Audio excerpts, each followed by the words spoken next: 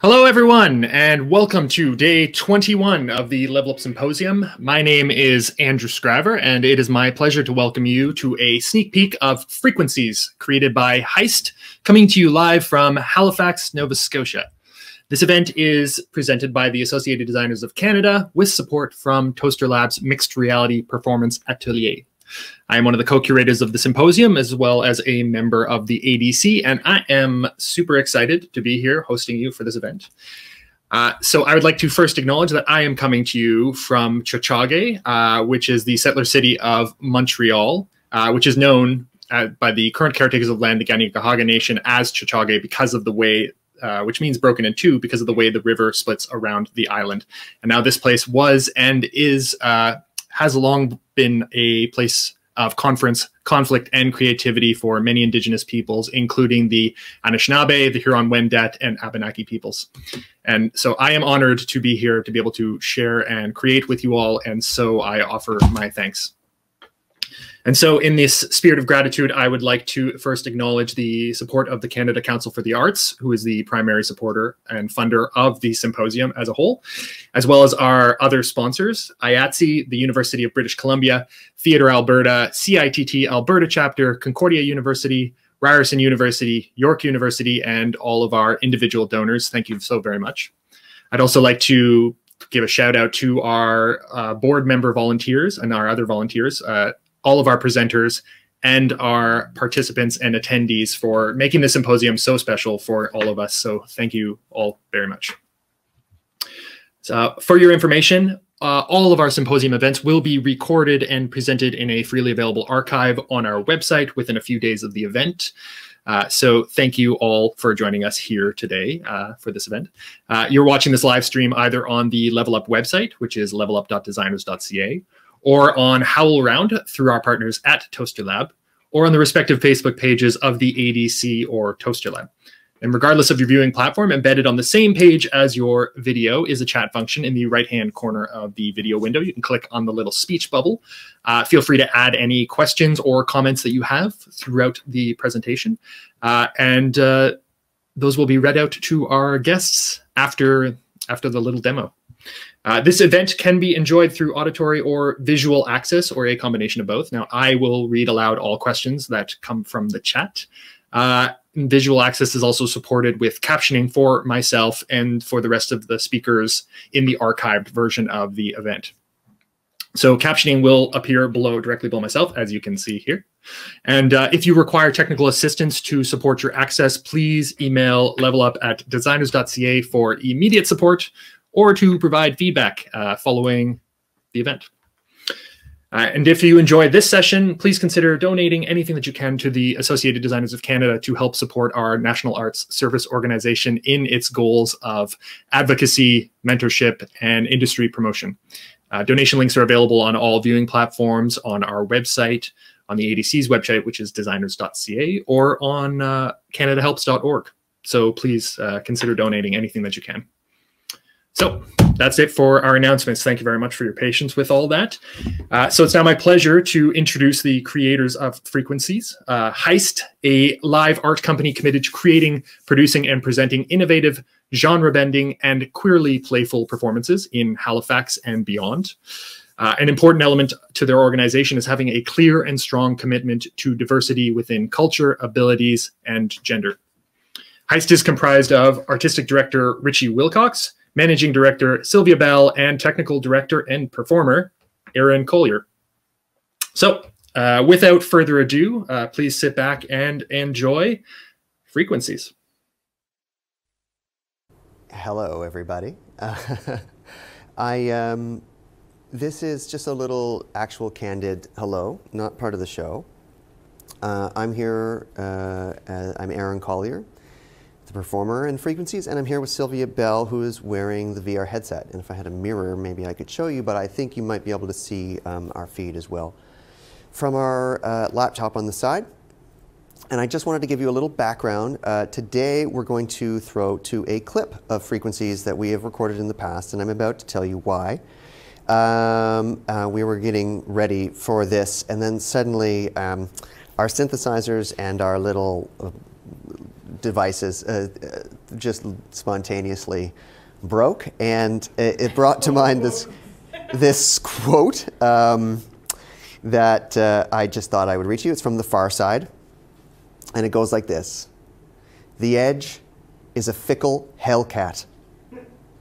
Well, around here, we walk the edge. And the edge is a fickle hellcat. Love her, but never trust her, for her heart is full of lie." And we do love the edge. We do love the VR headset and the camera attached to it and these synthesizers and all the cables connecting it to the computers and graphics cards. But we do have a little trouble on the trusting side, but we do have no problem with the love. So we are going to play you a clip of sort of where we are in our process, and then we will be with you live to walk through maybe some of the other looks we're creating, and open to any questions about how and why we're doing this. But as you can see now in Sylvia's gaze, the show is done in this way. It's direct address, myself to you, to our scene partner, who is somebody that you'd have to come see the show to figure out, I guess, that you might figure out in this demo. And we've placed some objects sort of around that we can interact with, as well as created some immersive environments. And it's all made through Touch Designer, linked with Ableton Live, linked to a bunch of broken synthesizers and some other things. So without further ado, if the really incredible folks at Level Up wouldn't mind throwing to our video, and then we would love to join you afterwards to discuss mortality. Okay. Okay? Yeah. Let's do it.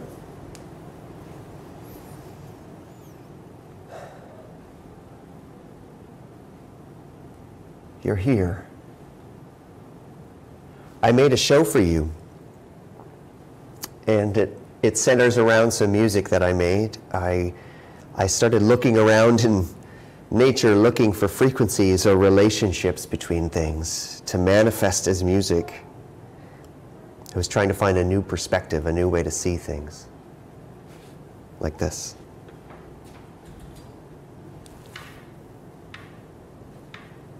A clock, marking seconds passing.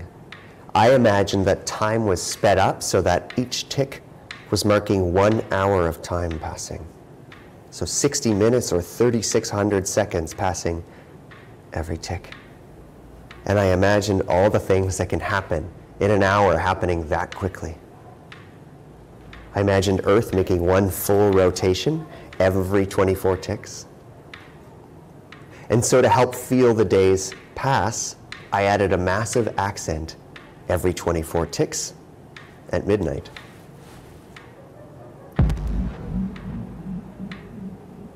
Then I imagined the sun in the late morning beginning to rise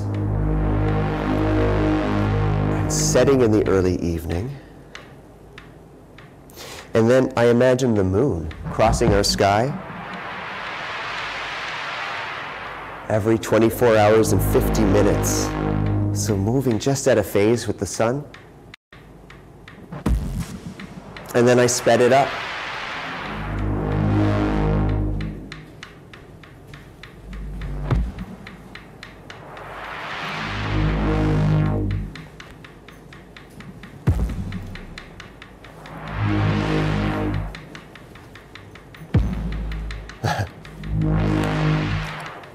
The dance of the moon and the earth and the sun. Now we tend to group days into weeks, so I made a melody to count the weeks. Monday, Tuesday, Wednesday, Thursday, Friday, Saturday, Sunday.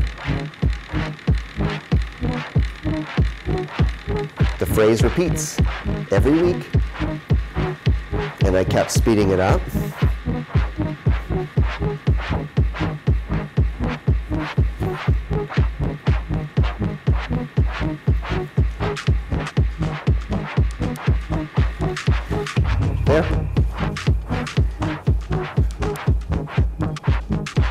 Sound of days passing on Earth, I began to think about what would it be like to live a year like this. So,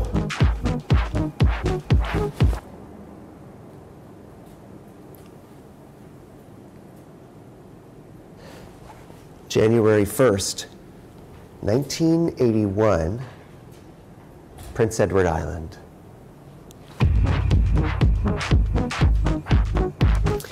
Mom and Dad are pregnant with their 4th child. And Chris is 15. He's in Army Cadets. And then Andy, his little brother, is going to be 5 this year. He's got mad artistic skill already. His friends are drawing stick figures and he's drawing 3-dimensional people.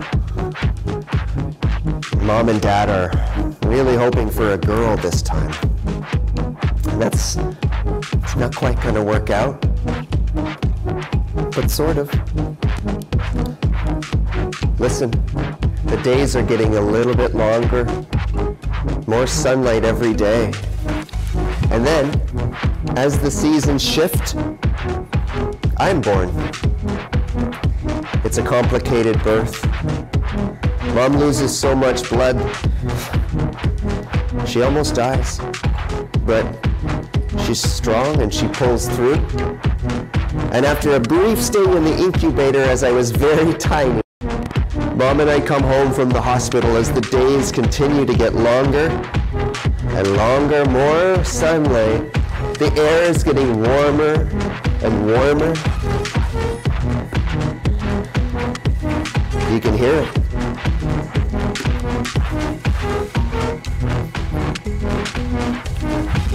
And at last, summer arrives. Oh, the best season on PEI. Mom and Dad, Chris, Andy, and Aaron. The best season on PEI with bike rides and beach days, fresh strawberries, camping, catching fireflies in jars at night. And Mom and Dad, they had to work really hard to have that yellow bungalow where we live, but we don't want for anything. The days are already starting to get a little shorter. The evenings are starting to cool off just a touch. Autumn is approaching. It's Mom and Dad's favorite season. And then as the leaves begin to turn, I'm 6 months old, and I'm able to roll myself on my back from my abdomen, and I'm able to grab my feet. And the world is so new. It's so real. Isn't it something being born? Isn't it something being nothing and then suddenly being something? Less and less light, cooler and cooler temperatures. And then it's winter, and it's January 1st, 1982.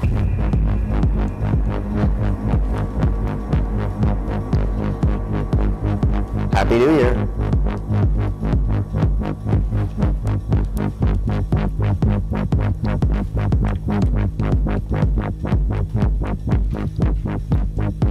The tides, as all the water on Earth follows the pull of the moon. Visualizing a year this way, it made me think about how all the seasons and the time of year is just referencing where we are on this line, on this path. And I thought about how we're all born and we're all going to die somewhere on this path. Okay. Oh, this is so easy.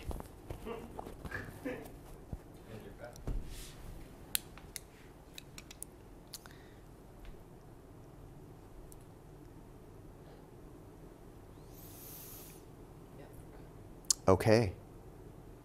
Are we back? We're back. So we're just going to try a little live demo here. This is an excerpt from later in the piece. Here we go. So here's a new perspective. Ooh, the sound you're hearing right now is green. I made it by taking the frequencies of several shades of green and then dividing them by 2 40 times. So green light, 40 octaves lower and transposed to vibrating air. It's a pretty high note for me to sing, but try and sing green 40 octaves lower with me.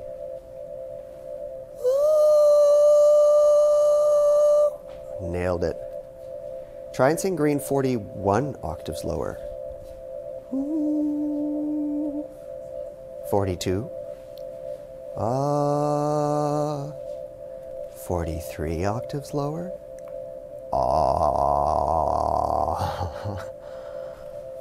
That felt good. Green light is Mom's favorite color. Green light is just photons, tiny packets of energy vibrating really quickly. And to be green specifically, they have to be vibrating between 540 and 580 trillion times per second. No big deal. Deep red, like the sphere in my dream. Those photons have to be vibrating 400 trillion times per second, and it's close to the lowest frequency that we can see.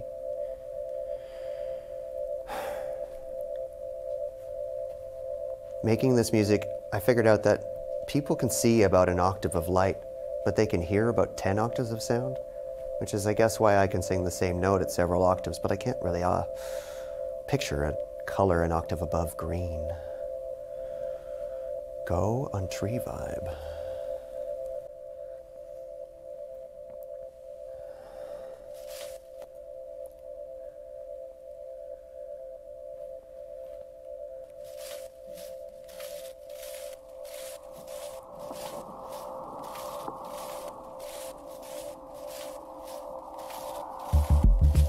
Forest. The smell of life and decay intermingle. It's a magic place. All these greens. And the blue sky peeking through in tiny gaps. Photons, affection, sent from the sun 146 million-ish miles away. Kilometers even.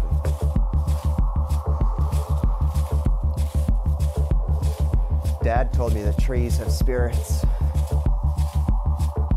Did you see spirits?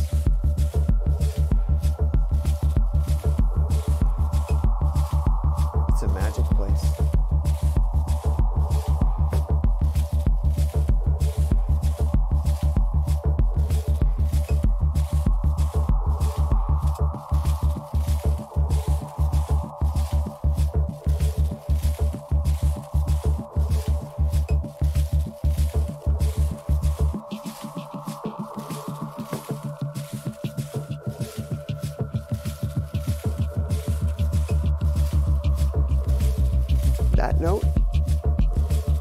That note's blue. And that note is ultraviolet. Ultraviolet and green sound good together. The woods have always been a kind of refuge for me. Andy and I will spend our childhoods playing in the woods. And then when I'm a teenager, I'll start to come here alone. I wasn't really sure how to deal with the sadness I felt back then. Ooh, and then there were the hormones. Junior high was rough. I kind of stopped hanging out with my best friend. I hate school. I don't know why it's so hard to concentrate and motivate myself. Andy's going to be leaving the nest soon, and Mom and Dad are starting to pull away from each other at this point. I have a girlfriend, though. She's a pretty cool human, but I'm kind of faking the romance part, and Mom and Dad don't approve of this relationship. She's 18, and they probably assume I'm doing stupid shit, getting into trouble. Right, so what are you gonna do? But I love my friends. We're definitely like the weird kids. We have this band called Permabuzz, and we play at these local all-ages rock shows. And the best thing in my life right now is being in a mosh pit, slamming my body with as much force as I can into a mass of sweaty boys, while a band called System Shit plays music that can only be described as a lawnmower driving over a field of forks and knives. Go.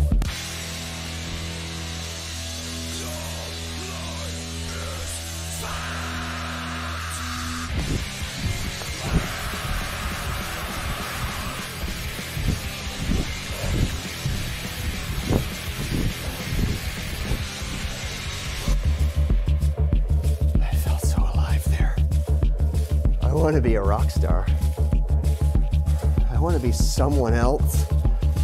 I want to be not scrawny and hairy and gay. I want to be closer to my parents, but further from myself. I want to be good at school. My grades are like plummeting at this point, and Dad wants to open up and get close, and he stops me one day as I'm leaving the house. He's had a few drinks, and he's got tears in his eyes. And then he says to me,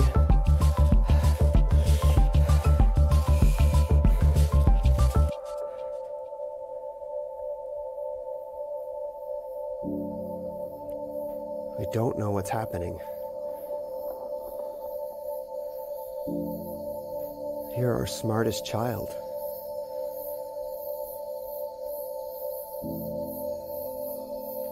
We lost a child once." And then he hugged me and kissed me, which was a really brave and vulnerable thing for him to do. But I couldn't see it. I couldn't see anything except my own fear and shame and angst. And that's the one time that he was able to mention your death to me. We lost a child once. I know. What's happening? I feel depressed. And I don't know why I feel depressed. I have no reason to feel depressed. I'm ashamed and I feel gross and horrified and disgusted by my body and by my thoughts and who I am. I want to be somebody else. Sometimes I hate myself. Sometimes I feel a grief that is so acute that I want to peel off my skin and merge with something bigger than myself.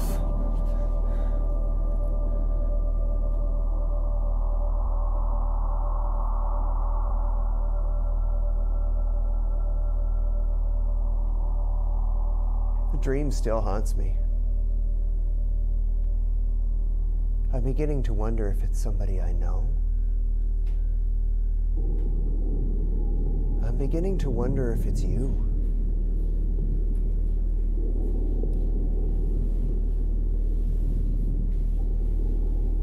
I can see now that then I had two choices.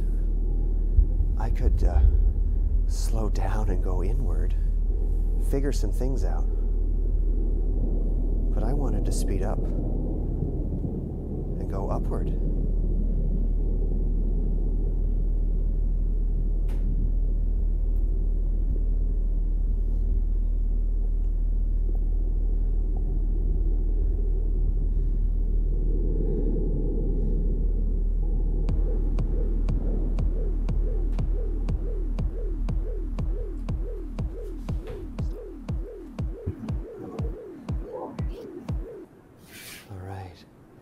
Not you on the clock. Not you on the stream. You don't have to go on the clock. It should. Yay. Oh. It should be up near the top of the queue list, and it should. Yay. Oh. There was some So cute we're back. trees. Thank you. So we're back. And I think things worked. Yeah, they did. Did you want to pull up some chairs for the Q&A here? Sure. I'll grab you this stool there. Sure. And you can pop in if we need to. Yeah. I'm uncertain if I should leave my microphone on, but I think maybe I'll pop my in-ears out, which feels a little bit like removing necessary body parts. Oh, How do they get in there so deeply? Hi, Andrew. Hello. That was awesome. You. Yeah, you too. That's great. It's great to have you here. Thank you for that. That looked awesome. Thank you. Yeah, very excited to see what the final product is. Where you go with it. Soon we open next week. Yeah. In our process right now, we're 3/4 probably through the show. What you saw in the video clip was a number of days ago of something near the beginning of the show, which we wanted to show to you because it kind of sets up the sort of beginning of the story. And the story does take place over the course of, it's kind of like over my 39 years of time. Mm-hmm. So, you know, that's part of my adolescence there. So, but that's probably halfway through the show. Mm-hmm. Maybe a little bit past halfway through the show where we were there. Mm-hmm. Very nice. Well, why don't, now we've got team members here, why don't you all just take a second and introduce yourselves and tell us what you're doing. Awesome. Sylvia Bell. I'm the managing director with HEiST and the VR operator for the show, for Frequencies. So you want to jump in here? Oh, I'm Matt. I developed a bunch of the touch designer modules, so a bunch of the visualizations for the show. Yeah. Cool. I'm Alex. I'm a technical assistant. I'm Anne-Marie. I'm directing. Great. And welcome. oh, there's more. Oh, and I'm Maria, and I am assisting with stage management. Great. Well, welcome everyone to the to the show. Yeah, this is awesome. Why don't you let's tell us a little bit about your inspirations. Actually, before I say that, if anybody has any questions in the audience, please get them in now. We're going to try and finish this up by the hour because they got to get back to work. Yeah, just tell us a little bit about your inspirations and where how the show has come to be. Okay. Well, it's been in development started in 2018, actually in Montreal, as a sort of proof of concept. The music came first, this idea of taking these kind of pseudo-science experiments turned into techno music of maybe trying to change the perspective on time so that you could get a different sense of the relationship between things. In that piece, you heard green, and at the beginning, you kind of get to feel the way the sun and the moon feel, you know, if you sped them up, watching them from Earth. And there's a number of these kind of types of experiments that I was trying to do. And I thought, well, why not tell well, not why not? But I had a couple ideas. One was that, you know, singer-songwriter shows, you get a chance to understand a bit about the songs and a bit about the artist. But in techno shows, that doesn't really happen. You don't really go to the club and they bring you in and tell you all about their life and why they wrote the music and how it was made. So I had the idea that maybe I would try this kind of idea of a techno songwriter show. And so to illustrate one of the pieces, I just decided to tell the story of 1981. And that sort of cracked open the story nut. And yeah, shortly thereafter, this team that you see now slowly, one by one, started to get assembled. Anne-Marie's been with us the longest. And it was a live show. I performed it on, I put a circle down on the ground and we pointed 2 projectors at it. And we had a ring of 20 people sitting around that circle. And so it was a really intimate sort of actual, you know, breathing the same air and particles show. And when the pandemic hit last year, we were actually sort of about to start experiments on how you scale that kind of a show. So it felt great for 20 people, but what if you wanted to do it for 200 people, you know, try to multiply everything by 10 and see if it still works. And so we were going to try those experiments and testing and figure out how to maintain some sense of intimacy and some relationship like that while having a bigger sense of scale and louder sound and more spectacle. And then the world said, no, you wanted an intimate show, you're going to get one. So that's when we started to dream about the various ways to do it digitally, and the sort of idea of having Sylvia in the VR set, sort of personifying the person that the play has already been centered around, is the route we chose to go with this. Mm-hmm. That's kind of the origins of how this came to be. Mm-hmm. That's great. And so you are opening next week with an audience in the space.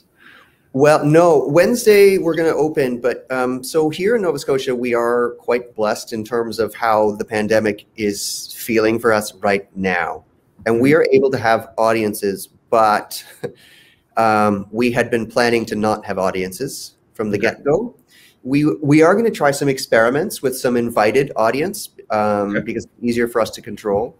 We're here at the Bus Stop Theatre in Halifax, which is a wonderful small space, but it's also a very DIY space, and our team is working to the max.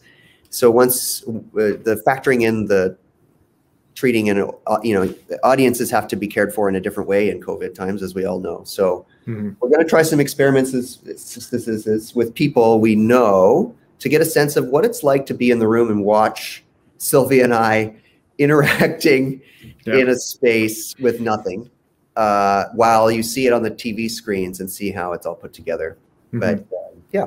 That's really fascinating. I love watching the tiny screen version of you performing it live while also watching the VR version. I think that's really great. Could you see my ridiculous slow motion running at the same time as how cool it actually looks? Yeah. Yeah, that's really great. Yeah, so you have, there's obviously another camera in the back that's pointed on you as well as Sylvia's, or no? For the running part, yeah? Yeah, so we have two cameras. Like there's a VR set, which is an Oculus Rift S, and attached to the front of it is a Z Mini, which is like a stereo camera. And those are Sylvia's eyes and your eyes for the most part. And then we have a Kinect camera in the back that we end up to do that kind of sort of multi 2D composited scene thing. Yeah, great. That actually leads into a really great question from our audience. Can you talk about the process of your performance development in relation to the VR world development? Yeah, we can. It's like every day right now is this. Our process, I mean, you want to speak a little bit about our process and like how it's coming to be as a schedule and as a team? Yeah, it's been a completely different ball game than even we realized. It's software development, and I don't think that, building a theater show, you don't typically tend towards that kind of a schedule. And we gave ourselves 4 weeks, and we hired a whole virtual reality team to help build all of the modules and all of that software so that we got to rehearsal and we're ready to use those things. And realistically, we should have had 6 months because 4 weeks allows you to find out what you want and how to use it, but it doesn't necessarily allow you the process of properly documenting every step and making sure that every connection is connected in a way that you can go back and easily change it and tag it onto something else. And so that's just that, but also we're still a theater company or a live arts production company. We struggle to get funding to do a 3-week rehearsal process, let alone a 6-month development process to hire a team. We've had 5 people that we've hired just to help support Aaron in the development of this program. And Aaron only started coding in January of last year. And here we are in a massive software development program. And so scheduling is completely different. We don't just have rehearsal time. We've got a rehearsal schedule that has 3 full days of rehearsal a week, and a couple of half days and a full day that's just development. So we've really had to manipulate what our schedule looks like to suit the fact that we're not, it's not props and carpentry and lighting and all of those things. It's software development. And, we've started using photography lighting because the cameras don't like theater lights. And so having to come up with different ways maneuvering that has been a huge part of this process in trying to get us to Wednesday of next week. So yeah. And then your process as a director, this is like, don't look at us, look at the screen. All I want to do is look at them in the space, and it's not so interesting to see what's going on. But you know, when I do look at the screen with everything integrated and all of the virtual reality and worlds, immersive worlds. But I will tell you, there is something fascinating watching ostensibly two actors connecting over a deeply personal and intimate story. We ran probably 55 minutes all connected for the first time the other day. And the first thing that happens is these two embrace for a really long time, because Sylvia has been just clocking minute, intimate details of Aaron's every movement, every thought. Yeah. So the blocking, although in the theater looks not so interesting, actually, I feel like Sylvia's managed to find a way to shoot this in a personal scene partner kind of way. Like that for me is the new way of thinking about directing. Like, yeah. Well, it's not Sylvia's shooting it, but also you know, for anybody out there who's been in VR, like, you know, I'm completely in my own world. Like, they're regularly talking to me and I'm like, I know you're in front of me because I can hear you and I can feel your energy, but I can't see any of you. Like, I need to remind people sometimes, like, can I come back to the room? Can I be I'm here? in a floating two-dimensional forest, flying, literally. Yeah. So that actually that does lead into a question that I was wondering about. How much of Aaron do you see in your world, even in the forest world? Can you see the objects that are around you, or is it all just what you see? What you see is what I see. So any movement that is there is because that came through me. And so there are worlds where we have different levels of the VR where we see Aaron in full, even though we are in that VR world. Like, there's a transparency level that we can play with so that you can see more of him or more of the space that we're in. We go into technicolors sometimes, and it allows us to look at the whole room and you see everything, but you're in this crazy color. And then there's other times where I'm pulling the cord and pretending to go around a door and there's no door, you know, like your brain does an interesting thing because, well, your brain knows what it means to go through a door, but that door is not real. And so just trying to wrap your brain around a movement that's been trained inside of you that's not there, you know, like clocking that it's okay to take that step forward, even though it looks like you're going to drop, you're not going anywhere, you know, having that trust in your ground, and that people in the room are going to stop you when you want to run into whatever is there that you want to run into. I mean, that was an interesting thing that we didn't necessarily anticipate when we started this, because this, you know, we were like, let's do this. We don't know if it's possible. And then we started it. So many things we learned in process. And one thing is that, like, with a VR set, or at least our VR set, there's drift in terms of its positional tracking. So when you center a scene and then you play for 3 scenes, you're not really centered anymore. Things have a drift to them in a strange way. And so we've got spikes on the floor for Sylvia that they're like Braille. They're raised up, and if they feel a certain way, Sylvia knows which way that she's facing. And so that we can be like, as soon as you get there, we can fire a little centering cue for you so that the next scene is going to come up where you think it should, and so that you can get angles on things. It's a bit of a trip. Yeah, and the learning how to trust and not trust the system at the same time. We've done a number of runs where it's like, okay, well, we're going to just have to go with this now. And it's completely opposite to what it is, because we both know what objects are appearing in the room. We both know the story in a way that, like, we're just going to shift things around and move and engage, because what do you do? We're in the middle of a scene and we've got to, like, start learning how to move forward in that trust of each other and telling the story, and hope that next center spike, it comes back to us, you know? Yep. That's really fascinating. It's a very different way of working than you'd be used to in normal theater, right? So are you Sylvia, are you normally, do you act normally? Is this something also completely different for you? No, I'm like I'm furthest thing. I don't even want to like place categories or like one of those like not Great. my thing. I'm a stage manager, production manager. I deal with the things that are happening behind.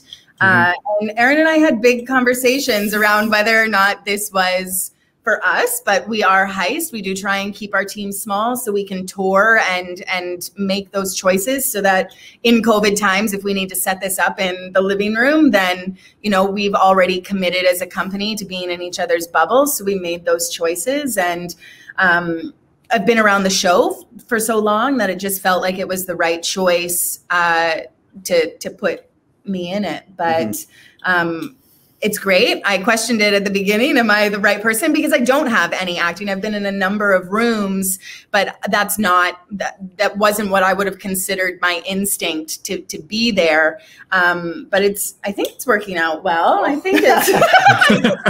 You always want a scene partner who listens deeply, and that's exactly what Sylvia's doing. But also she gets into very committed actor positions, like very physical work. You know, we had to have an Alexander coach, movement coach come in to, you know, help Sylvia, you know, figure out how to. I learned how to move my head. I didn't know I was moving my head properly, but for some things of having that set with the like cable, and though it's not, it's maybe 3 pounds, 4 pounds with just that little bit of a tilt from the cable. But it does make a difference in how you're moving your body and how far you can look up and how to adjust in that way was, you know, it was actually a huge help to just learn how to move my head properly. Made a huge difference. So, yeah. Yeah, for sure. It's VR systems already, when you're moving, there's already something that's strange, but now you have to position yourself with another person who's there and make sure that you're catching your spikes on the ground. There's a lot of complication that's involved in this, and so kudos. Spikes that you can't see. When you run things too, it's funny, right? Because like in a theater too, like when you reset, like it's just like, okay, like if you're going to reset for a big thing, you know, like you have a revolve, okay, we'll move the revolve back and then we'll go to another lighting cue and then we'll get set and we'll reset all the props and then we'll kind of go back and then we'll start running. And whereas this is just like, bam, you're in a whole other immersive world that's terrifying. Sorry, Sylvia, we should have given you a heads up. Just the nimbleness that you can transform even without moving it's awesome, but it's also learning how you build with it. Yeah. How do you go back and try something again? How do you tweak something? The order you have to load things too. The order you have to load things. Yeah. I saw a question Yeah. about what engine we're running this in. Is that the right word? That was coming from Emily backstage. So what engines are your worlds running in? It's all Touch Designer. So it is so Ableton Live is the timeline. And all the music is in Ableton Live, and then all the most of the automation and cues are in that timeline in Ableton. And normally, before it stops, before you do your first presentation in front of people, I have this little ring, and it's got a button on it that sends MIDI. So I wear this so that I've got a little mobile go button. And so I have a little, cue list in Ableton that I'm able to step through so that I can cue moments just sort of based on, where we are and where music is. And then, all that's feeding into Touch Designer, which is, loading different pieces of geometry and different render pipelines and that kind of thing. And then all of that is fed to the Oculus. That's super cool. Made by Facebook, which is terrifying. Yeah, no, that's not great. But that pipeline of information is really fascinating. I love the idea that it's all built in Touch Designer, that you don't have to have something like Unity or Unreal as well controlling the whole thing. So what is that ring? Can you just I've never seen that before. Can you talk about that? It's called a wave, a Genki, Genki wave, and you can see that like it measures pan and tilt. Ah. You can see the light sort of, it knows what's going on here. Mm-hmm. We don't use any of that, but it also has a little button that will send a MIDI message, and it connects by Bluetooth. Mm-hmm. And it actually is really effective and very sensitive and very accurate. And I think it works all the time. In fact, the Ring is not what broke. It seems to be Ableton that broke. Ableton stopped listening to and sending certain channels of MIDI, right, like moments before we joined your call. Mm-hmm. And then I heard you did a full reset and it still didn't. Both machines fully down, back up, all the software rebooted. Yeah. And no dice. So we're still in that position, and that's where we'll stop when we go back to work. Back to work, fix it. Great. So another question that came in from the audience was how much of the VR was masking the set and how much was your lighting? Well, I mean, in the forest scene that we did live for you, the VR is masking everything. Not one bit of the real world comes through that scene. And so that's sort of the show starts in this room, ostensibly, and sort of the elements sort of are built, and it does kind of have a journey that is like more and more surreal and more of a liftoff. And so there are times when we are in this room and the VR is kind of like the way we started this presentation, and in the video where you can see there's a VR, there's a virtual object in this space that we can move around. And then, but we do go to those worlds. And in that case, like the Kinect camera has a really sort of it's got a lot of character, but it does background subtraction. So the Kinect camera can just see a human and cut out everything around them. And it's also kind of, the camera's pointed into kind of a black void, into blacks. And so that is just like a sort of pasted into a scene that is fully immersive for Sylvia. As you saw on the screen, I mean, Sylvia is not even really facing me, and I'm not facing Sylvia.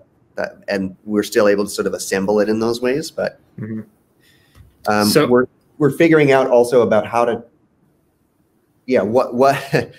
how much of the room will people see once we're fully done here when we're open next week? We're not sure. At this point, we have almost everything blacked out, though, and you can just see the lights up top.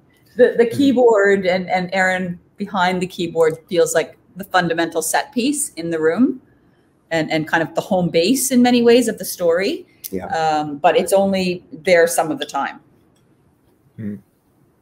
Okay, cool. Yeah, that's so in terms of the times when you see Sylvia in the camera and then also in the world. There's a question actually. Do we see Sylvia in the 3D world? Intentionally. It did not intentionally. Okay. Yeah, it did. I was trying to get out of that, which I don't know how that even came. Over here. I've never seen that happen in that moment on that carpet. Yeah, it's a little bit too far, but yes, that's not intentional.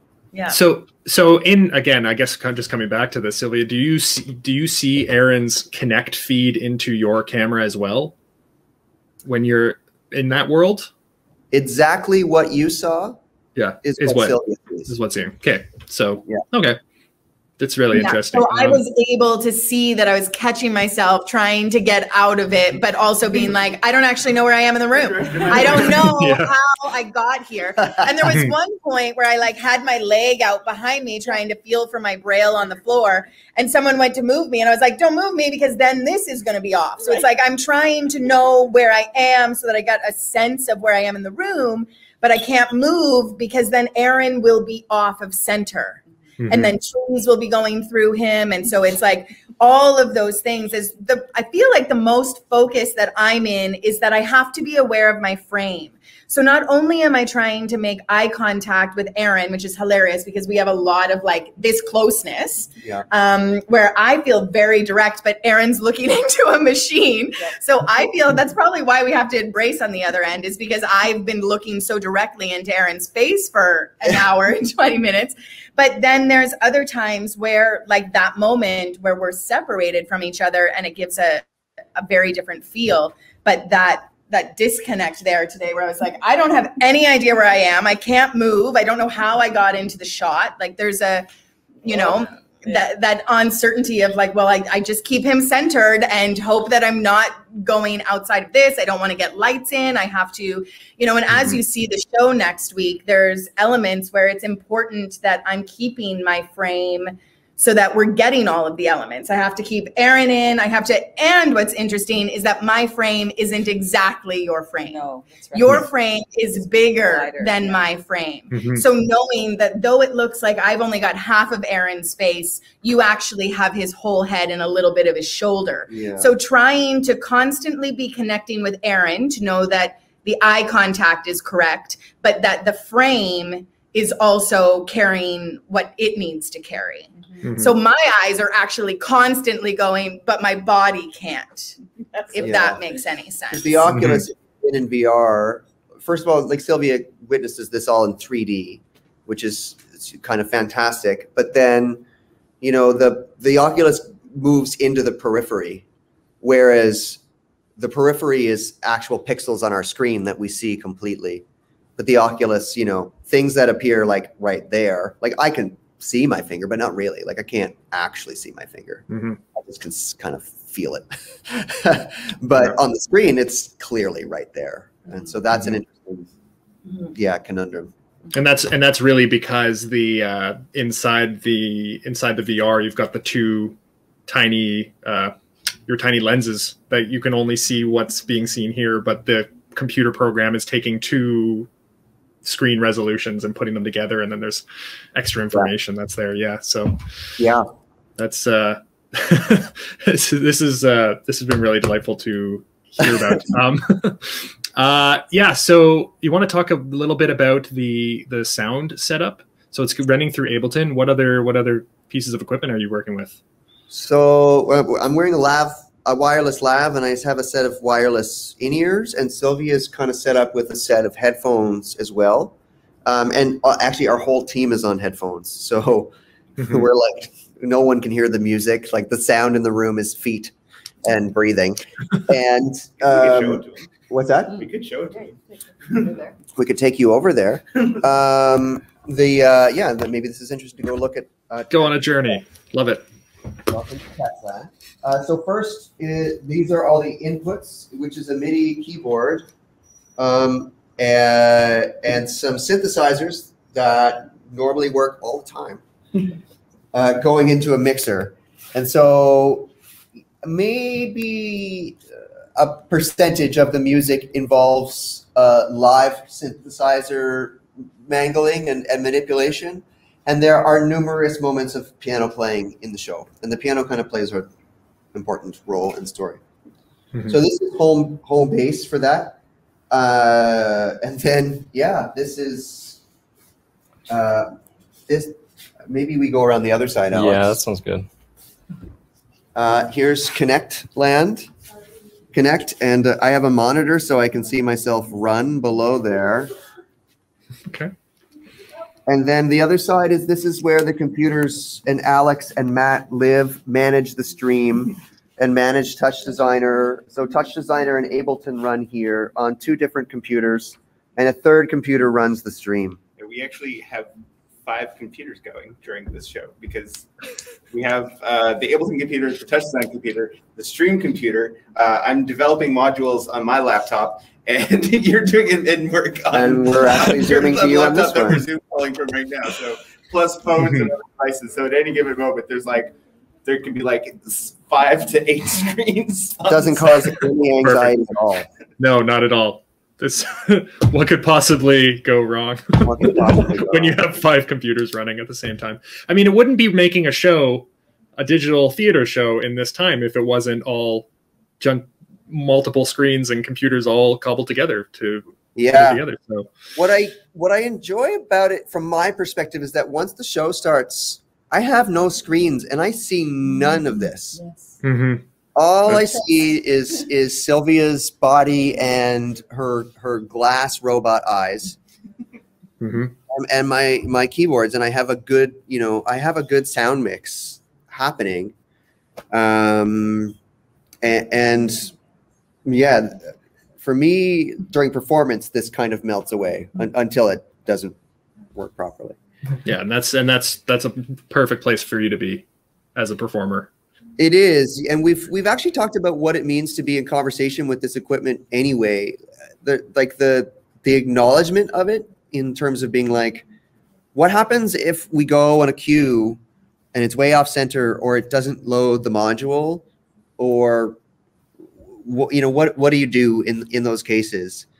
Shows that are usually this complex. Well, first of all, live shows that run this way are pretty new.